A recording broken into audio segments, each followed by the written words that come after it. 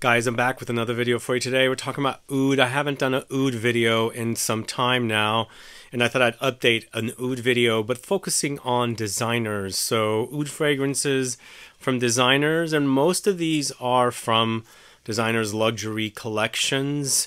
But as bonus options, I've got a few less expensive options as well. So you might want to stick around for those after the outro.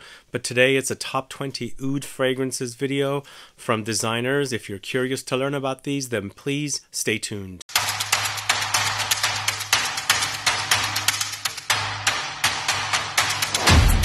Thanks so much for tuning in. This is Sebastian. Are you a fan of oud in fragrances?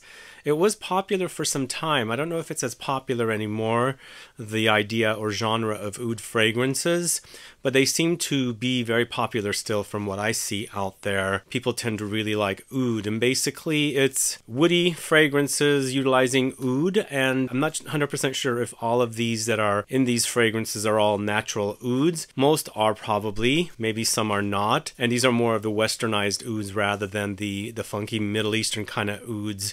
But I've got 20 of them here for you. And you probably know a lot of these fragrances. They're probably been mentioned here and there in my videos. And it's a great way to discover designer oud fragrances by watching this video. So why don't we go ahead and get started with the first fragrance, going to the house of YSL. It's Splendid Wood. It's called Splendid Wood, but it focuses on oud with other woods. But there's also some floral notes like jasmine and rose. There's a bit of incense. There's cedar, cardamom, and a pretty prominent Cypriol note. And this is a very distinct smell. It's a type of a woody note that's used in fragrances that does have a bit of a sour characteristic to it, and also can smell a bit like a cross between vetiver and patchouli and some other woods together. So it's ranked here at the bottom. It's not one of my all-time favorite designer oud fragrances, but definitely if you like the idea of a spicy, oudy, woody fragrance with light traces of flowers in there, then try Splendid Wood from the house of YSL. So then we're going to a male targeted release from the house of BVLGARI. It's FALKAR, this one right here. Let me show you the gem on top. Can we focus? There we go. So this FALKAR, this is from BVLGARI. It's from their La Gemme collection of fragrances, and they kind of split them up between masculine or male targeted ones versus feminine ones. If you like the fragrance and you're a woman, and you can totally wear it. This one goes into a bit of an animalic direction, but also the thing is the fragrances are created by oh God, what's his name? Jacques Cavalier, I should say, who also makes the fragrances for Louis Vuitton. And they have like a DNA running across it, just like the Louis Vuitton fragrances. And this fragrance here, FALKAR, does remind me a bit of the DNA of Tigar. But this is oud with black musk. There's Cypriol, Saffron, Olibanum, Nutmeg, and cinnamon. So there's a leathery quality or characteristic here because the saffron is pretty prominent. And then also a bit animalic as well. So FALKAR at number 19. Having a problem focusing today. Up next, going to the house of Van Cleef & Arpels. It's Precious Oud, this one right here. Come on now, let's focus. There we go. So Van Cleef & Arpels has two fragrances on this list, and what I decided to do is pull all my designer oud fragrances for this video. And it seems like the less expensive options are kind of discontinued.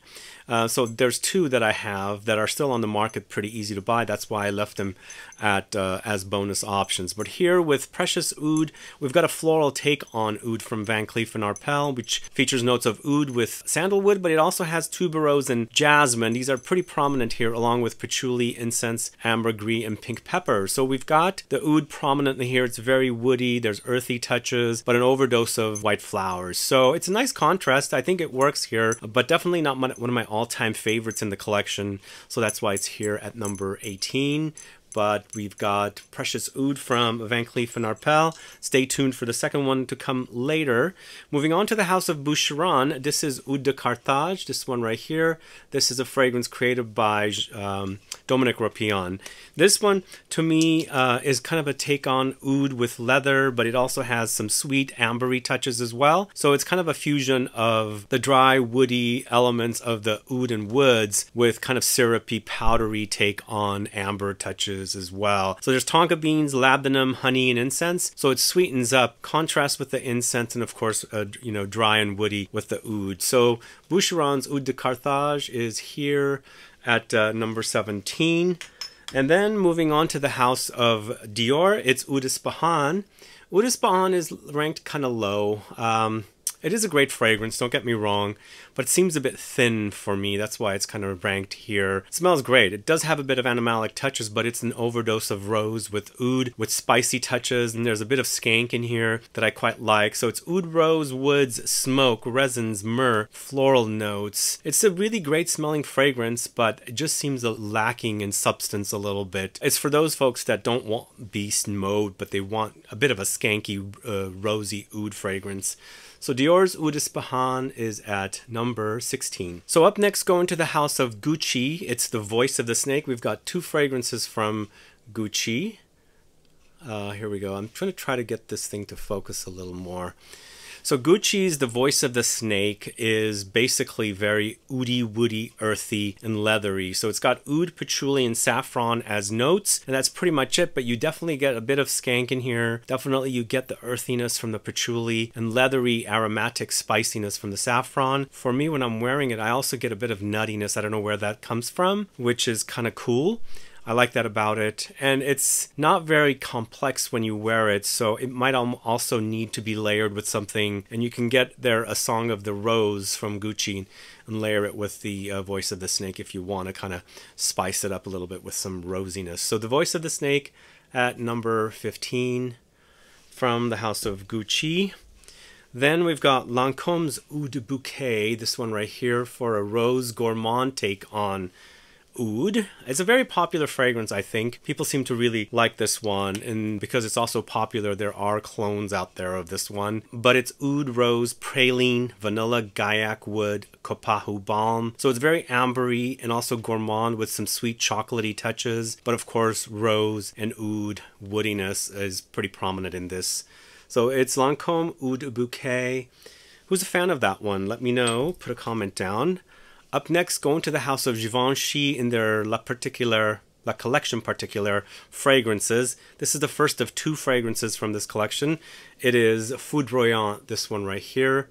Foudroyant is an ambery, spicy take on oud. It's not my favorite from the collection. There's my favorite coming up soon. But it's definitely pretty solid. If you like the idea of an ambery oud fragrance, definitely check this one out. You have notes of Canada cedar leaf, Tolu balsam, Labdanum, and Malaysian oud. So it's the Tolu balsam with the Labdanum that's creating the ambery touches here. There's woods and spiciness. You get some spiciness and smokiness from the Labdanum, and then you've got some sweet syrupy balsamic touches from the Tolu, but it's kind of beautiful to wear, and I like that combination of the sweet and syrupy, spicy, powdery, ambery notes with the woods and the oud. Quite nice.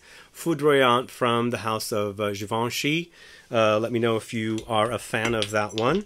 Then moving on to the house of Van Cleef & Arpels once again, and it's Oud Blanc, this one right here. So this one I wasn't a really fan of when I did my ranked list of collection extraordinaire fragrances video some time ago, but this has kind of grown on me, and it kind of also reminds me a little bit of Oud Bouquet. So this is Van Cleef & Arpels take on Oud Bouquet, I think. So this one has notes of oud, vanilla, incense, rose, white musk, and aldehydes. So it's a light oud to wear with light notes. In fact, the collection, the Blanc collection from Van Cleef & Arpels, they're all Blanc, like pure, clean, kind of takes on very kind of potent notes. And that's what they've done here. They've taken oud into a more pure, clean, and easier to wear direction. Of course, you've got aldehydes, which gives it a lift. It gives you the kind of airy, fizzy touch. But you've got oud, rose, and vanilla in here with some incense. So it's Oud Blanc from the house of Van Cleef & Arpels. I believe that's created by Anne Flippo, who works for IFF. Featuring this fragrance in this collection, I'm categorizing Guerlain and as part of designers. So it's Oud Essential, this one right here. And to me, this seems like a oud fragrance take on Bois Mysterio because it has a similar DNA to me, and I like that about it. It also features the saffron and the leather that's also prominent in the Bois Mysterio, but it's an oudy take on it. So it's leather, saffron, cedarwood, there's rose, geranium, incense, gaiac wood. So it's very oudy, it's very woody, it's leathery, and then of course it's also spicy and aromatic. Quite nice fragrance, that's why it's ranked pretty high. This is Oud Essential from the house of Guerlain. A wonderful offering. So this next one at number 10 is from the house of Gucci, but it was kind of gone for a while. It had launched like 3 years prior to, or maybe even 4 or 5 years prior to when they launched Guilty Oud. Gucci launched Guilty Oud, and I think now since then they've shelved it and they've brought Intense Oud back. So for the longest time I couldn't find a bottle of this. Thankfully I have a bottle now, and it's a great oud fragrance from a designer. That's why it's ranked really high here, and I think that was the reason why. They brought out that Guilty Oud and they kind of put this one on the back shelf or something, like, or maybe like didn't produce a lot. And now it's back. You can find them at the discounters. Not really widely selling, but it's definitely a great oud. It's oud with patchouli, there's saffron, there's Bulgarian rose, pear, orange flower, and raspberry. So there's some light fruity notes in here. There's some floral touches, but in the end it's a very dark, intense designer oud fragrance that's quite nice and definitely great to wear. So Gucci Intense Oud at number 10. And then we're going to the house of Tom Ford. We've got 2 fragrances from Tom Ford, and it looks like I have 3 fragrances from Gucci now that I included Gucci Intense Oud. But at number 9, it's Tom Ford's Oud Wood. Very popular oud fragrance. Can we get this focused? It's a very mass and easy to wear oud, I think. I think it's definitely a very mass. I shouldn't say mass, but it's definitely very easy to wear is probably more prominent for me to say about this, more correct to say about it. So it's oud rosewood, sandalwood, cardamom, vanilla, Sichuan pepper. It's very dry, it's very spicy, it's very woody with some light sweetness throughout in there and some spice to give you that really great classy oudy fragrance to wear. So oud wood from the house of, can we get this focused? From the house of Tom Ford at number 9.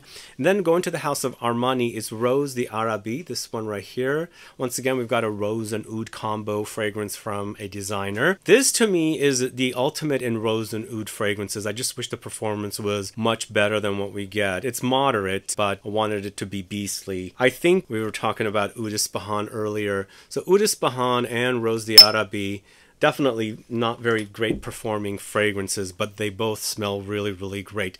They're a bit different in the end, the combination of oud and rose, but it's rose, oud, saffron, patchouli, and amber here. It's a very, very luxurious smelling fragrance from Armani, and I really love the way it smells, but just wish the performance was better because it is a bit lacking. The only other thing I want to say about the Armani Privé fragrances that are selling here in San Francisco, Neiman Marcus was selling the collection for the longest time. I hear they are removing this collection. I don't know why. Is this collection kind of dying out? If anybody knows, let me know. But Armani's Rose d'Arabie is at number 8. But moving on to the house of Dior, once again, we've got Purple Oud. I really, really like Purple Oud. I think it's definitely kind of in the category of ouds from designers like Oud Wood from Tom Ford. But this one to me kind of reminds me a bit of the vetiver in Encre Noire from Lalique, but very spicy here, very woody, a bit leathery, and also some light citruses under there as well because it has oud, pink pepper, saffron, and orange. I think it's a great fragrance and definitely deserves to be on the list. I really like it. It's easy to wear, and if I'm craving like a very designer oud fragrance, I would go for Purple Oud from the house of Dior. And then this one's a surprise for me. I'm surprised how great it is. This is Gucci's A Reason to Love. So yeah, I do have 3 Gucci fragrances, 2 from their Alchemist Garden fragrances and 1 from their signature line. A Reason to Love is really great. It's a floral take on oud once again, and it's damask rose with peony. So peony to me already has a bit of a rosiness, and you'll always see rose and peony together. They kind of complement one another in fragrances, which is perfect here, along with the oud tolu balsam and some fresh spice from cardamom. It's a fantastic fragrance to wear. I really like it. The peony doesn't really give it very intense floral C because the rose is a bit overpowering. It just kind of contributes some, amplifying the rosiness, which I quite like in A Reason to Love. So A Reason to Love from the house of Gucci. A great fragrance. If you haven't tried it, do try that one. I do recommend it. But moving on to the house of Costume National, this is Soul. Costume National Soul is a great designer fragrance. The only issue with this fragrance is, or the brand in general, they're not distributed very widely here in the States anymore, so it might be a bit tough, but it's still in production. I know it is, and you can find it. It's a fragrance created by Dominique Ropion once again, and it's leather with oud, ambergris, cardamom, pink pepper, vanilla. So it's a bit ambery, vanillic, and then also very spicy, and then of course woody, and it has a bit animalic qualities under there and leathery touches as well. Really great fragrance. Deserve to be on the list. So it's Costume National Soul at number 5. And then Louis Vuitton's Ombre Nomade. Are you guys familiar with Ombre Nomade? This is a really great designer fragrance. It is very pricey, but a great designer oud fragrance from Louis Vuitton. Once again, created by Jacques Cavalier. It features notes of oud wood with benzoin, incense, raspberry, birch, amberwood, geranium, saffron, and incense. There might be a bit of light rosiness in here, so there's a bit of that, but there's definitely fruitiness and smokiness, leathery touches. In the end, a really great smelling designer oud fragrance. So Louis Vuitton's Ombre Nomade, definitely a top-notch oud fragrance. Pricey but quality, and really, really great longevity with that one as well. And then we're going to the house of Cartier. It's Oud Radio, this one right here. Can we focus? There we go. Oud Radio is one of the best designer oud fragrances for me. Absolutely love it. It's a zingy ginger balm of an oud fragrance. Love the combination of the ginger with the oud. It's dry, it's spicy. Just imagine ginger wasabi from sushi, but it's that kind of a zing and spice and a bite and a kick kind of a thing with the oud. So it's kind of the element of some dryness with the oud, and also some you know, spice that's kind of not necessarily very dry, so because it adds some moisture to the fragrance. And then there's also the Sichuan pepper here with its kind of peppery spice, but also lemony, and the combination is heavenly. I absolutely love it. Really, really love the realistic ginger smell in this, and I recommend it highly. So this is Oud Radio. Can we focus? From the house of Cartier, from their luxury collection. And then at number 2, I'm still finding these fragrances. It is definitely still in release in Europe, especially the UK, not in the USA for some reason. It's Tom Ford's Tobacco Oud. Tom Ford's Tobacco Oud is one of the best tobacco fragrances. I should say one of the best private blend collection fragrances. It is really to die for. It is a bit skanky. You got to be into that, but it is smelling fantastic. So it's tobacco with oud, spices, sandalwood, incense, patchouli, cinnamon, whiskey, benzoin, vanilla, cedar. I didn't mention cumin. There's definitely a bit of a cumin touch in here, which I quite like, but I love the spices, and I love the tobacco in here. That's dirty, kind of ashy tobacco, the booze, the whiskey touches, and then of course the oud in here. It's a really, really great fragrance. You can still buy it at Harrods, you can still buy it at Selfridges, and I see some stock at discounters as well, but not at retailers that sell the brand. I don't know why. But either way, Tobacco Oud at number 2. Wonderful fragrance. And then my number 1 favorite fragrance, going to the house of Givenchy once again. Number 1 favorite oud, designer oud fragrance. It's Noctambule, this one right here. So Noctambule was such a breath of fresh air when I first got this fragrance. I bought it from, I think it was Saks that I ordered it from, and then Saks decided to get rid of the collection. Not sure why. I think it went to Nordstrom. But Noctambule, I love the combination, and even though I'm a bit bored of rose, the way the rose works with the oud in here is so great. It's a dried fragrance, but there's enough jamminess with the rose in this to give it some, you know, ambery kind of moisture in there. But it's Centifolia rose, and it's a fusion of rose centifolia and also the essence from grass with Malaysian oud essence and papyrus accord. But what you get in here is also a bit of cumin touch once again. It's kind of like a dry spice in here with a combination of the other notes. It's super heavenly. I love the way it smells, and that's why it deserves to be at number 1. So Noctambule from the house of Givenchy. If you haven't tried it, please do try it. I really think it's a great fragrance, and I absolutely love wearing it. Anyway, that's my top 20 list of designer oud fragrances. What are your thoughts on these fragrances? Are you a fan of them? And is there anything missing? Of course, I don't have the entire world of fragrances here, but these are what I have in my collection, and I think definitely deserves to be checked out if you're a fan of designer oud fragrances. So let me know what else is missing. Put a comment down and let me know which of these fragrances are your favorites. I'd like to find out. But either way, guys, thanks so much for watching today's video. If you have any questions or comments, please list below. Please like this video. Please share it. Follow me on Instagram and Facebook, and I'll be back with more videos very soon. Have a good one. Goodbye.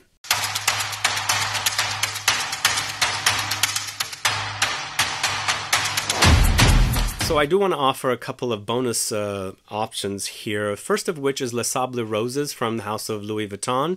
It's a great layering duo when you combine it with Ombre Nomade. So if you think Ombre Nomade is missing a little bit of rose, because Les Sables Roses is missing a bit of oud. It has a little bit of oud, it's missing a lot of oud is what I should say. But the two together, wow, what a combo. Very nuclear, really great smelling. I absolutely love the two together because it's a rose overdose with the Les Sables Roses, and then with the oud of the Ombre Nomade, I think it makes for a great combination.